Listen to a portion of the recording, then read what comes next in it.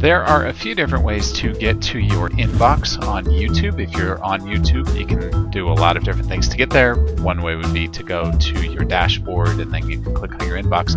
But even quicker than that is just to go www.youtube.com/inbox. And that will take you right to your YouTube inbox, and you can see all of your previous comments. If other people have commented on your video, you can see comments you've made, videos people have shared with you, and you can also see, of course, your inbox from other people, messages from other people to you on YouTube.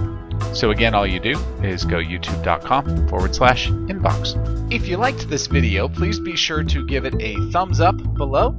Be sure to subscribe, as we have more helpful videos almost every single day. If you have any questions that we can answer for you, please be sure to come and visit us at showmehowtodothis.com.